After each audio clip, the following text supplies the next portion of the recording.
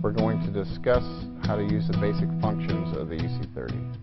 First off, we'll show you how to set the time on the EC30. From the main menu, press the Set button while the time is being displayed. Using the up and down arrow keys, you can change the hours and minutes, and then press the Enter button.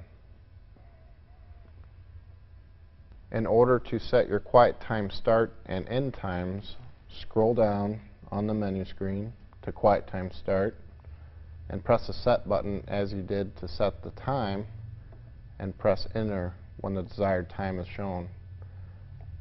Press the scroll button down one more time to Quiet Time End and repeat the process.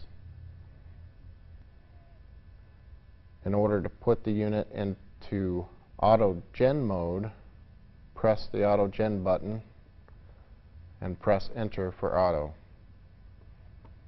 This will enable the EC30 to start due to low batteries or an air conditioning demand. In order to observe the quiet time start and end times, press the Auto Gen button once more.